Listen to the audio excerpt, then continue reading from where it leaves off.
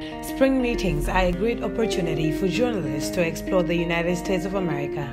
Despite limited time to visit every part of Washington, D.C. due to engaging high-level meetings that occur simultaneously and usually end a bit late, it does really pay off to take an hour off to visit the White House and America's political center.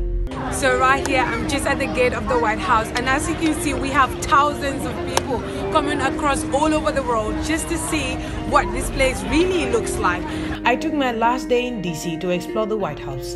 There I found a lot of people busy taking pictures of the famous building currently occupied by the Trump family. Some simply walk around with friends and family, whilst others gaze at the flowers and beautiful gardens well decorated by the blessings of spring. And surprisingly, there was not much security in the area, which gave visitors a rare break to really explore various historical sites in the area.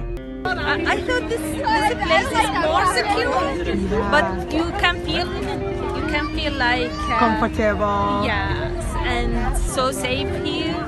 Yeah, that's a great thing. But as I approached the gate of the famous edifice, I saw different people, some with symbols and others with messages on vanguards, advocating for different issues shaping everyday politics at the White House.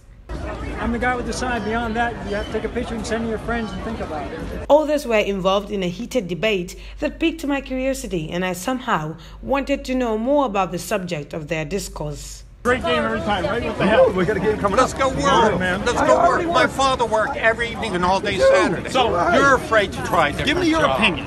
Right. Why would I leave a job? What do you think? What do you think about people who have to work for their own living? Is it wrong or is it justified? People here have different things they're advocating for. While some relish their grievances, others have people gathered around them listening to their lectures on voting rights and equality in America.